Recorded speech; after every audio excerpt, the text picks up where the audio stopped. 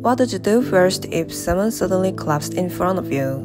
If you come across an unconscious person, it is recommended that you perform CPR in the following 10-step order. Can you perform CPR right now without any guidance? 94% of the general public in Korea are well aware of what CPR is. However, the actual training experience rate of CPR is only about 25%. So it's just an app service that allows you to easily learn CPR anytime, anywhere, and save nearby cardiac arrest patients CPR2U. Our goal is to resolve 2U and SDGs 3 and 4. You can log in by entering your phone number and the verification code you received via text message. First of all, you can learn how to respond to cardiac arrest in the CPR training feature. You can watch lectures, take quizzes, and review. You can get feedback on your CPR posture from machine learning.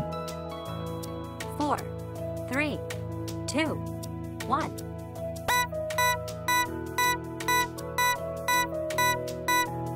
While you perform CPR for 2 minutes, CPR2U scores you for compression rate, depth, and arm angle. If your score exceeds the 80 points, you receive a CPR certificate. The trained users are called CPR Angels. Certificates expire after 3 months. If you encounter a cardiac arrest patient, you can call for nearby CPR Angels by pressing the call button.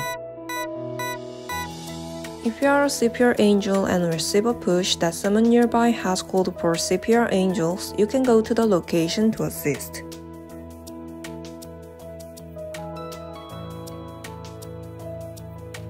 We expect that CPR2U will lower the barrier to entry that the general public experiences when learning CPR. Thank you.